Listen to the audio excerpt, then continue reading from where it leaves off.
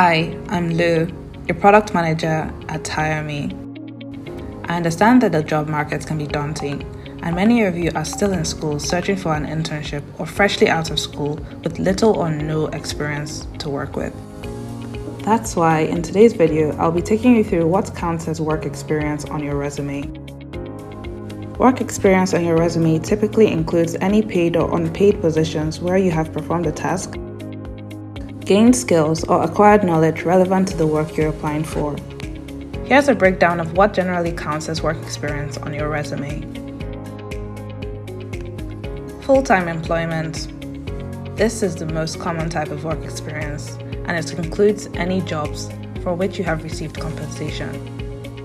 This ranges from internships, temporary or contract work, and permanent roles.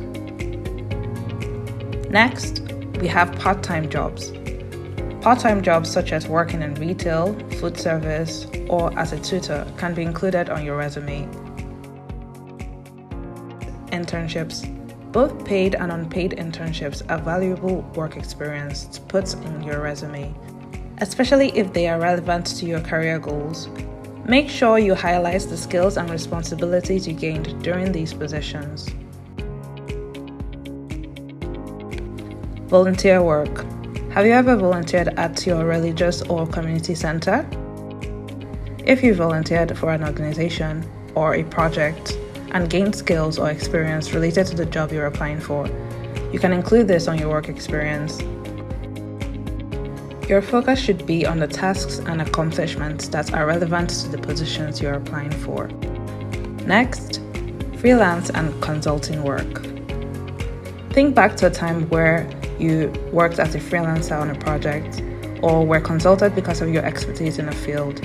For example, have you helped your aunt create a Facebook page for her business, or your dad fix his TV? List these experiences, highlight the projects you completed and the skills that you developed.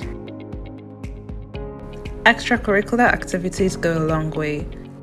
Have you participated in clubs, student organizations, or extracurricular activities that are relevant to your desired job? All these can be included as work experience on your resume.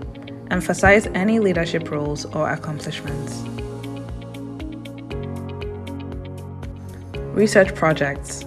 If you've been involved in research projects, whether as a student or in a professional capacity, and the work is relevant to the job you're applying for, feel free to include it in your work experience section. Next, independent projects. Have you undertaken independent projects in the past, such as starting a small business or developing an app? These projects can highlight your skills as a self-starter or entrepreneur, and you should include them on your resume. And that's it. You should be well equipped to start building your resume now. Use the inbuilt resume builder on HireMe to get started. Remember, when listing your work experience on your resume, be sure to include details such as job titles, the name and location of the company or organization, dates of employment, and specific responsibilities and accomplishments. In our next video, I'll be taking you through how to tailor your resume to the specific job you want. Be sure to subscribe to our channel and click on the notification bell to get more information on more tips to help you get started. See you next time.